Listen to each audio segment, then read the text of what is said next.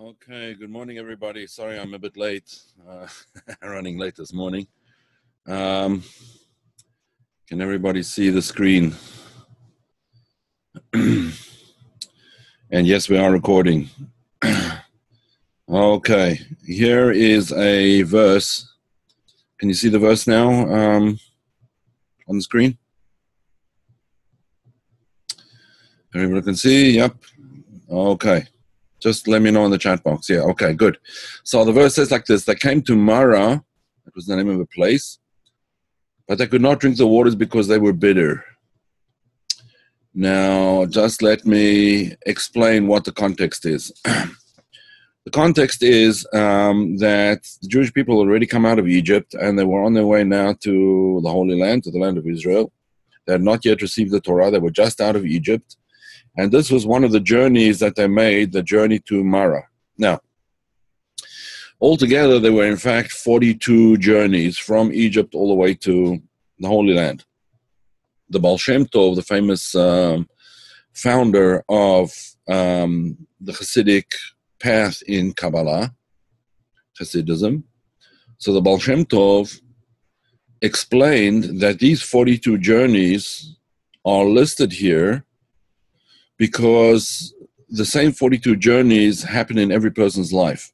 In other words, from the moment that he leaves Egypt, which could be the moment of his birth or the moment of his sort of spiritual awakening, until the time that he comes to the Holy Land, until the time that he comes to the ultimate goal, we can trace the 42 journeys in a person's life as well. So therefore, every part of the journey, every section of the journey is obviously critical in understanding how it is that we overcome the challenges and the difficulties that we experience, or how it is that we increase and emphasize the positive and the beautiful things in our lives. So it's important, therefore, to understand this particular journey as one of them. The title of this class was Sweetening the Harsh Aspects of Life, or sometimes you could say the harsh realities of life. If there are realities, we'll see soon enough. Now, this verse over here that we're about to explain is, again, one of those journeys, and when we understand it a little bit better, then we'll have an insight into how to treat or how to deal with issues in our own lives. So it says that they came to Mara, the name of the place, but they could not drink the waters because they were bitter. Now, the straightforward understanding of this is that the waters were bitter. But the Maggid Mezrich, the disciple and subsequently the person who took the place of the Baal Shem Tov, the successor of the Baal Shem Tov, whose name was the Maggid Mezrich, Rabbi Dov Ber Mezrich, named after the place that he came from, Mezrich. So Rabbi Dov Ber of Mezrich, or the Maggid Mezrich, explains, no, don't say that it's because they were bitter, the waters were bitter, it's because they, the people, were bitter. They came to Mara, but they could not drink the waters because they were bitter. They could not drink the life-giving, the sustaining water, the water that we all need, the water for the soul. There's a verse that says, like cold water for a thirsty soul. So their souls could not drink the water over there because they, the people, were bitter. And that, in fact, very often happens, that we can't get to what we need as the life-sustaining water for our souls because we're in a state of bitterness, in a state of negativity, and a state of sadness or depression or hopelessness or feelings of I can't get out of the rut that I'm in. Now, the truth is that bitterness especially in Hasidic terminology, is not necessarily a negative term. Bitterness is not the same as depression. It's not the same as anger. Bitterness is the result of looking at where I'm at and concluding that I'm not where I should be. It's a positive thing. It's a thing that energizes. Its bitterness is something that energizes rather than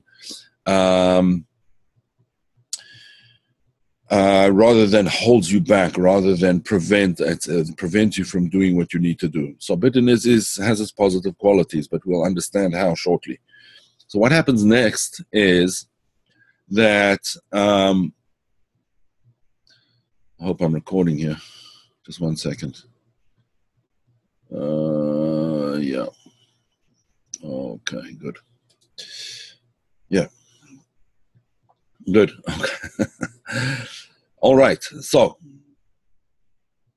this concept, therefore, of bitterness has its positive qualities and has its positive side.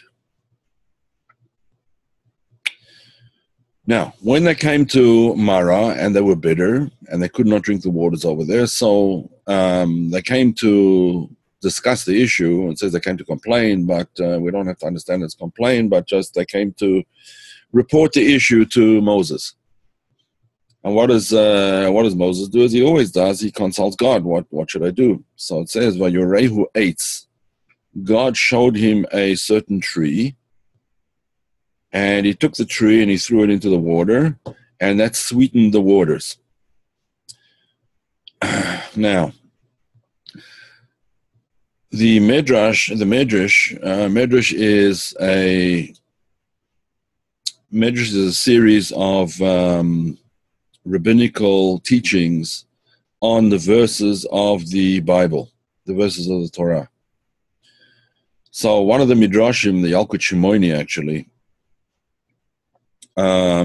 explains that what happened was he took this tree, and in what this tree actually was, there are a number of different opinions. And these different opinions will give us an insight into the various approaches that can be taken to the concept of bitterness, how to deal with bitterness, how to deal with blockages, how to deal with things that seem to be holding us back in our lives. So what are the various opinions? One opinion was that it was simply a willow tree. It was a willow tree. And he took part of the willow tree, a few branches or whatever, or a branch, and he threw it into the water. That sweetened the water. A second opinion says, no, it was an olive tree. It's not that they're arguing about what actually happened, but they're arguing about what approach we should take to life. Another one said it was an olive tree. An olive tree, as you know, olives themselves are very bitter. And apparently, according to the pundits, if you actually taste the leaves of an olive tree or the bark of an olive tree, it is also very bitter. A third opinion says it was an oleander bush that he threw into the water. Now, oleander, if everyone knows, oleander is actually poisonous to humans. So that was a third opinion, that it was actually an oleander tree. A fourth opinion says it was some kind of sweet tree. In other words, something like sugarcane or whatever that he threw into the water, and that sweetened the waters. The final opinion, the opinion of the Zohar, is that the tree doesn't refer to a tree at all. It refers to the tree of life. In other words, it refers to that aspect of life, or that aspect of reality, which energizes and sweetens and makes beautiful all of life. Where was the tree of life? The tree of life was in the Garden of Eden. So it took the tree of life, or an aspect of the tree of life, and threw it into the waters to sweeten the waters. Now let's talk about these, all of these individually, and see how this works. So let's start off with the sweet tree, the sugarcane or whatever it was that he threw into the water. Question was, did the waters themselves now were they transformed into sweet water? And the answer is no, they weren't transformed into sweet water.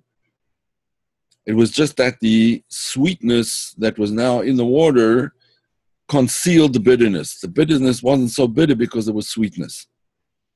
Just like most of us like to put sugar in coffee. Coffee itself is a bitter, generally it's quite a bitter substance. But when you put sugar in it, so it covers the bitterness and you'll enjoy it together, the sweetness and the bitterness together kind of thing. But the sweetness usually covers the bitterness, at least to some extent, takes the edge off it. And perhaps the same thing in this particular case. The sweet tree took the edge off the bitterness. Now, what does that mean? In terms of they were bitter, not the waters were bitter. They themselves, the people, were bitter. How do we deal with bitterness? Because we focus only on the positive. We focus on that which is sweet, on the good things. Every person has in their lives, no matter how bad things might happen to be, but there are moments that are positive, perhaps in the present, perhaps in the past, and certainly moments that will be positive in the future. Now, different people have different approaches to things. Some are much more past-oriented people, some are much more present-oriented, and others are more future-oriented, and some of us have a mix of all of them. So it depends. Or so maybe a mix of both of them. To be completely past-oriented is not living with the times. It's not the way things are supposed to be. To be completely future-oriented without thinking about the present or the past is also not a very positive way of dealing with things, being only future-oriented, because we have to live in this world and we have to live now, not in the world to come, in the future. But in any event, a person can always find in his past and even in his present, his or her present, some positive aspects. And by focusing more on the positive than on the negative, or focusing only on the positive and trying not to focus at all on the negative, so that sweetens the water. Doesn't mean that the negative has gone away, though. The negative is still there. But it's overcome by changing your focus. If a person can't find anything in his past or his present which is positive, so the person can then focus on, he or she can then focus on things that will be sweet in the future. Things that will be positive in the future. Only one has to make them that way. But in any event, it's a focus on the positive. That's the analogy of the sweet tree that sweetens up the bitter water, the bitterness of the people. Let's look at the opinions which all express the idea of the plant that was used was a plant which was not a sweet plant which sweetened up the waters, but it was a plant which has, according to one opinion, it was an arava, a willow tree. Now, what is it about a willow tree? What's unusual about a willow tree? And the answer is absolutely nothing. The willow tree is just a plain, ordinary tree. They're very beautiful trees, actually. It's true, but traditionally, the concept of willow tree is explained on Sukkot, the festival which happens in the month of Tishrei, which is some September time usually. So there is a mitzvah commandment in the Torah to take a palm branch and an etrog, a citron, and hadassim, which is myrtle branches, and also 2 fronds from a willow, and hold them all together and wave them in various directions. And that is actually it's a mitzvah commandment that is mentioned in the Torah. It's called Netilat Lulav, and it's the taking of the lulav. The lulav is a palm branch, and various others together with it. In any event, there it is explained that the willow, each of those various types that are taken together, represent different types of people. The citron, for example, represents a person who is full of wisdom, full of learning, full of knowledge, and also has a pleasant smell. Pleasant, in other words, his deeds are pleasant. His deeds are positive. So a person who is learned and acts correctly is compared to the citron. A person who has only good deeds but doesn't necessarily have a lot of learning behind him is compared to the palm branch, date palm, right? A person who has, he has only taste, he has only learning and not good deeds. The date palm has learning, has taste, which is comparable to learning. In Hebrew, the word ta'am also means reasoning. He has reasoning compared to the date palm. The myrtle branches are people who have good deeds. There's a beautiful smell that comes from the myrtle, a beautiful scent, aroma that comes from the myrtle branches, but they don't have a lot of intelligence, a lot of knowledge. And the willow tree represents those type of people who don't have neither good deeds nor are they learned, just ordinary people. So the willow branch therefore represents that which is not particularly distinguished, not by good deeds and not by the acquisition of knowledge and the acquisition of wisdom. So therefore, when the Midrash tells us that one of the opinions in the Midrash is that the willow branches were thrown and that's what made the water sweet. How did the willow branches make the water sweet?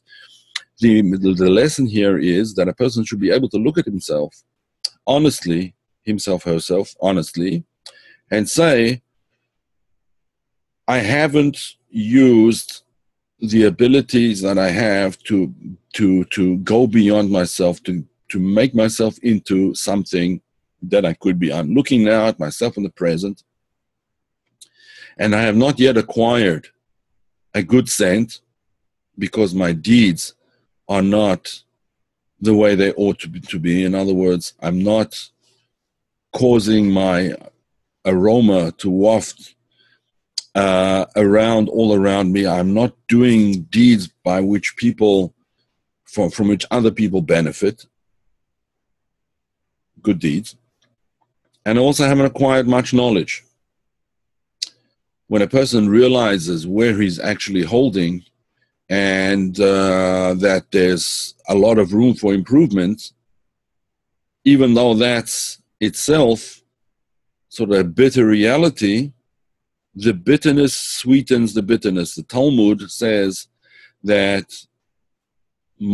that doctors generally cure by opposites. If a person is sick with one particular thing, with heat, then they cool him down. If he's sick with cold, they warm him up, and so on and so forth. But God heals like with like. That's what the Talmud says. In other words, God can heal bitterness with bitterness. So the same thing over here is sort of like homeopathy, right? The origins of homeopathy in the Talmud. God heals like with like, in other words, bitterness with bitterness. He gives the instruction. The word Vayorehu eitz, he showed him a tree. It means he instructed him regarding how you use the tree to change the bitterness into sweetness. By being bitter at your bitter situation, that can already sweeten the situation. That's one way of sweetening things. That was the first opinion, a willow tree. Now, the next example is the olive tree, an olive tree. Now, an olive tree is, as I said before, in and of itself it's a bitter tree. But the olive gives forth oil. And oil is comparable in the Torah. Shemen oil is always comparable, is always compared to the concept of wisdom. So therefore, when he throws the tree, if it's an olive tree that he throws into the water, that is telling us in order to heal the bitterness of the soul, one must acquire wisdom. The important thing is to acquire wisdom, to acquire shemen. And that wisdom is essentially the wisdom of the inner dimensions of the Torah, really the wisdom of Kabbalah. That's the way they explain it. That's the way they explain the concept of oil. Oil is that which gives light in the soul, right? Ner Hashem Nishmat Adam. God's candle is man's soul. God's candle is man's soul. So how does man's soul light up as God's candle? So there's another statement of the sage. There's another verse that says, "My candle is in your hands, neri beyadcha v'nercha beyadi," and your candle is in my hand. God, so to speak, speaking to the people and saying, "My candle is in your hand, and your candle is in my hand. Your candle is the soul, which is in my hand. But in order to light that up, I've given you my candle. My candle is the Torah." And particularly the inner dimension of the Torah is called the Or of the Torah, right? The light of the Torah, which is hidden in the Torah and has to be unearthed, and that is really the secrets of the Torah. So the Zayat therefore represents the concept of acquiring wisdom. Acquiring wisdom means acquiring the inner secrets of the Torah, and that lights up the soul. Another opinion when we talk about bitter is the concept of the oleander tree, or what's called in the Midrash the Hirdofni bush, the oleander, which is actually a poisonous, as I mentioned before, a poisonous tree. And how does that repair? How does that overcome the bitterness? So there is a very interesting Talmudic teaching that when a person is unable to overcome that which is making him bitter, which is generally his impulses towards negativity, so what should he do? There's several things that he can do. The first idea that the person should think about is drag himself into a deep intellectual learning, right? Drag your Yetzer Hara, your impulse towards negativity, called the Yetzer Hara, drag this impulse towards negativity into a place where you are focused intellectually on deep concepts that won't give your mind time to think about negative things. In other words, change the subject. Change the subject of that which you're thinking about. What causes bitterness is the way you think. So change the subject into thinking about other things and deeply thinking through things, important things, things that are not just irrelevant in the bigger scheme of things, but think about important things and go deeply into such concepts. That's the first advice that the Talmud gives. The second thing the Talmud says is contemplate the oneness of God, that everything, all of existence is part of God's oneness. There's nothing that stands outside of this. And there are specific meditations for that, but let's not get into them now. The third thing is, if neither of those two work for whatever reason, contemplate, says the Talmud, contemplate the day of your death. Now, that would seem in and of itself a very morbid and bitter thing. But the point here is to contemplate the day of your death. How would you want to be mourned when you pass away? This is what the Talmud says. How would you want to be mourned when you pass away? What would you want people to be saying about you when you pass away, when you're no longer able to change anything, and then work your way backwards from there? In other words, if you want to be, if you want to be remembered at your funeral as that old codger, glad he's gone kind of thing, then don't do anything.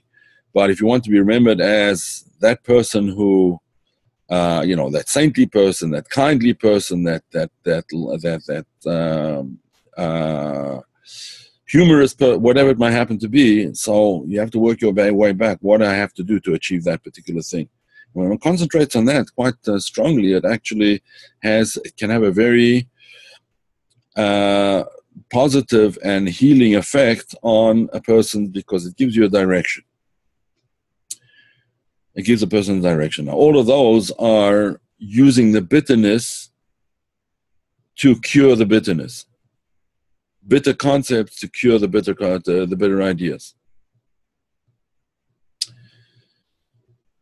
However, there's one more opinion. That's the opinion of the Zohar. And the Zohar says that the eitz, the tree that was thrown into the water, was in fact the tree of life. Now, what is the tree of life that was in the Garden of Eden? What is the tree of life? So there are many different explanations in Kabbalah itself about what the tree of life represents. But the bottom line of all of them is that it's the idea of life, of enthusiasm, of being in the moment together with being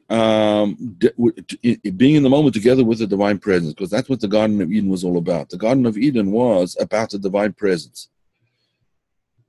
God says about the Garden of Eden, Bati Lagani, I have come to my garden, I've come to that place in which I delight, where I was originally, so to speak. In other words, where God had planned for his divine presence to be revealed. In other words, in our existence, in the existence of this world, but in the existence of a rectified world, which is what God had planned on originally. So the tree of life, therefore, is the animating principle of that idea. The animating principle of making around us the Garden of Eden. Making around us that aspect of life which is all good and all pure and all positive and all energized due to the presence of God. It's opposite the Eitz Hadat. The Eitz Hadat is what separates us from godliness. Eitz HaChaim is what makes us cling to God. Eitz Chaim hi lemachazikim bo. It's a tree of life to those who cling to it, to those who grasp hold of it. So therefore, the final opinion, the opinion of the Zohar, is that what's important here is the concept of dveikut, cleaving to, Chaim Elyonim, cleaving to a higher form of life, a higher aspect of life, cleaving to the tree of life in the Garden of Eden, cleaving to that which we can view ourselves, we can see ourselves as something higher than we are. In other words, cleaving to essentially what would be the root of the soul as it is up above. And that is a complete healing of the bitterness of the waters. Then we'd be able to drink the waters, and they would be indeed sweetened and sweetened completely. Okay.